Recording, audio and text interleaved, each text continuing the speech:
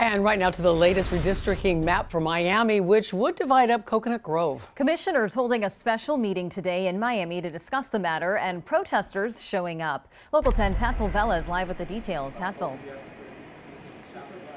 So what we saw here at City Hall earlier, it's something we rarely see. This was a room full of passion. And let me tell you, these folks were all opposed, every single one of them who went before the commission opposed to the current plan for redistricting of Coconut Grove. At issue here, what Coconut Grove will look like and who will represent it. These folks believe the Grove should stay as one. These maps today we're getting to see for the first time, right? Everything's rushed.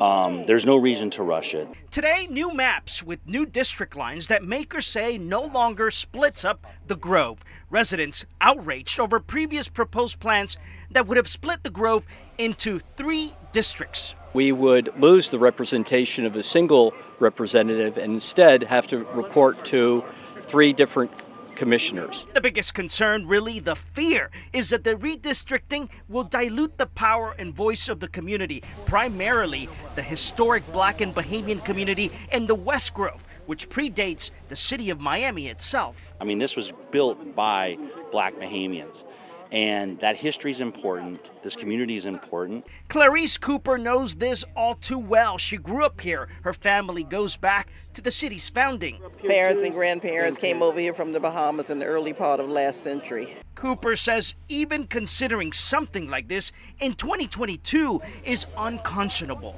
Yes, it is going to dilute our voting power that's been so important to us all these years. Commissioner Ken Russell, who represents District 2, where the Grove is located, says he's hopeful there will be a resolution where the historic neighborhood will remain united. I'm here to work with the consultant to see if mathematically there's a better way to equalize the districts without breaking up Coconut Grove and without diminishing the African American voice in the West Grove. So debate is still ongoing here at City Hall. In fact, we heard from 3 commissioners who say they want to vote today. 2 others say they want to wait. March 11th looks like will be the final day for the votes. For now, reporting live from the city of Miami, I'm Hatzel Vela, Local 10 News. Hatzel, thank you.